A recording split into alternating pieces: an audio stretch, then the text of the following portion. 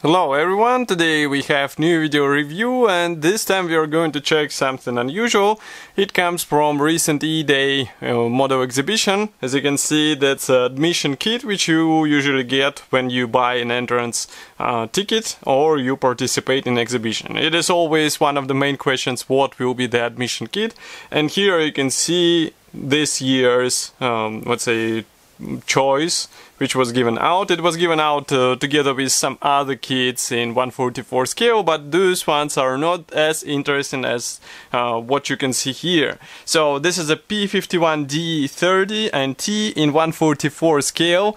It is completely new tooled kit from Eduard, and now we have a chance to check it closer. So first of all, packaging here is typical for kits, admission kits from this manufacturer. As you can see, this is a simple plastic bag. There is no cardboard inside even, so be careful while ordering this kit from somebody. And now we are going to open it. It's a resealable plastic bag, as you can see, and inside there should be several interesting bonuses.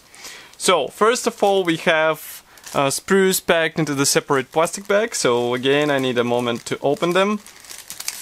But it was just a question of time when Eduard will reduce their Mustang into smaller scale.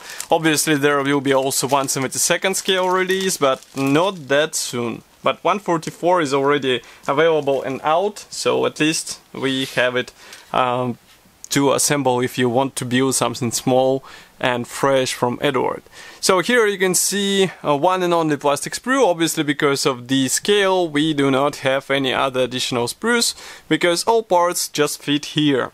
As you can see, we have parts division, I would say more or less similar to what we saw on the bigger brother, and that is quite surprising because in 144 scale you usually expect something simple, but here we have two fuselage halves molded together with tail segment and rudder.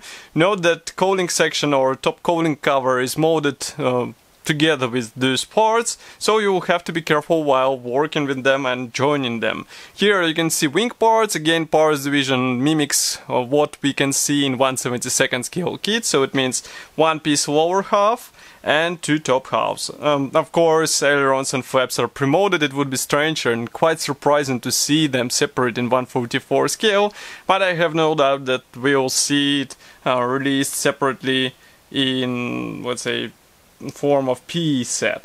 Why I'm a bit confused, because here we can see the logo, it's B-Ego, so I'm not sure if that is actually the original Eduard release. Just give me a second, I'll check it on ScaleMates, because usually ScaleMates have this info available.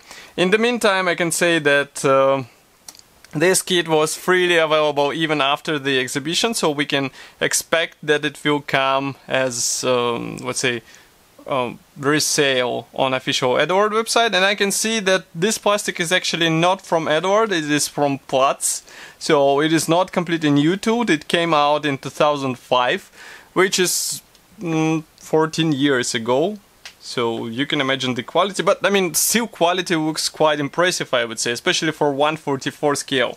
There are no simplifications, no any other possible I would say issues with smaller size. Everything is replicated as much as possible. And here, for example, you can see landing gear legs molded together with main wheels. We can zoom in even more so that you can see them closer.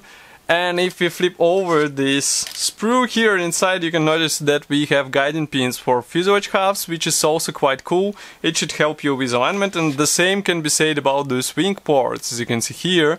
So again, quite a nice feature. Here, by the way, in fuel tanks we have it as well, but note that on propeller blades there is a small amount of flesh or plastic flesh which can be easily cleaned with sharp knife. It's just so that you know what is here. Cockpit should be pretty much detailed as well, because here, for example, we have the radio station which is visible through the canopy. Here we have pilot seat. I do not see dashboard, so I guess it won't be visible on the finished model, or maybe manufacturer decided to omit it. But external detailing is quite typical. We have recessed panel lines and also maybe riveting in necessary places. So with some careful painting you will get really nice result. Just try not to overdo it, because those panel lines are quite, I would say, not that deep.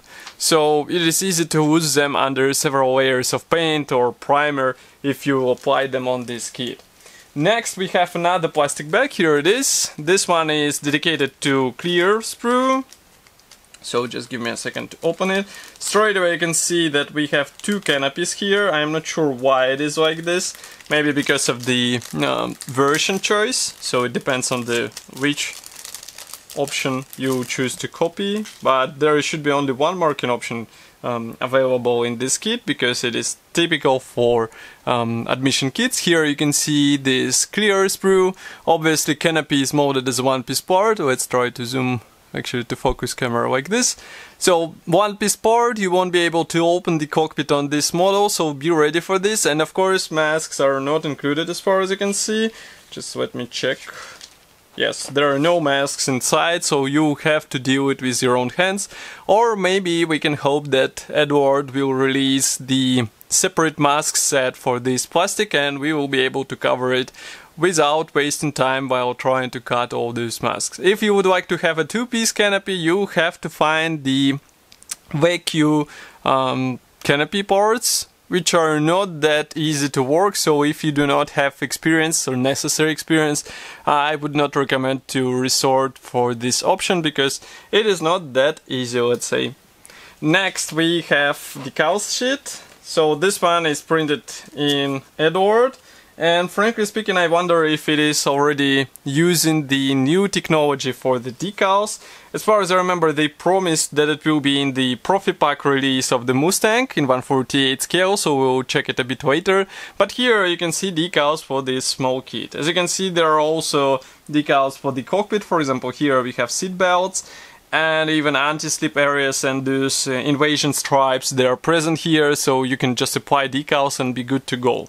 It will be up to you how you want to replicate them, but keep in mind that they are included here. And for example, note that this rudder decal is molded or printed together with the number, so basically it's one whole section which you apply on the rudder. Maybe it will make application easier, maybe it will complicate it. We will see during the build if we'll have the time to build it. Here you can see those decals closer. Printing quality is quite nice, and once again I'll repeat myself that I'm not sure if it was printed with new technology which was promised by Eduard to be available in autumn 2019. Next we have assembly manual. So here it is. Let's zoom out a bit. Now you should be able to see it. So, assembly process should be pretty much straightforward, I would say. Here, for example, you can see the decals application on the pilot seat. Then we continue with fuselage assembly. Here, for example, you install this special plane port for the air intake. Here we install radio station. As you can see, there is no cockpit floor in the fuselage halves. There is just a simple plain part which will replicate a cockpit floor. Of course, don't forget to paint the cockpit shade here, because it will be visible. Here we work on the wing part, so again pretty much easy process. Then of course we join everything together, and as you remember, we have separate propeller blades, so be careful with them in order to get the right alignment. Here we attach the landing gear doors to the landing gear legs. Then all this stuff get installed on the aircraft, and as you can see, the air intake frontal section is molded separately, so that at least here you won't have any seams visible.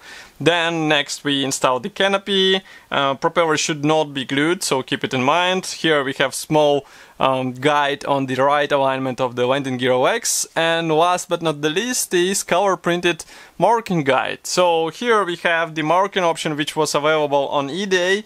This aircraft was standing on the airfield close to the exhibition place.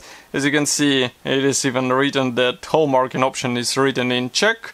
But I can translate it that it's September 2019, close to the Lisa Nadalabem. Of course, paint numbers are given in Gunze designations. As you can see, it copies the so-called Excalibur Mustang, so it might be a nice looking build in 1/44 scale. And once again, I'm not sure if this kit will be available through the official Eduard website, but if you consider how it was with previous releases, we can expect it in the next month. Of course, I will be happy to hear your opinion about this kit here in the comment section below. If you like this video, don't forget to press the like button and also subscribe to our YouTube channel somewhere here. And I will see you in the next video review as usual. Bye!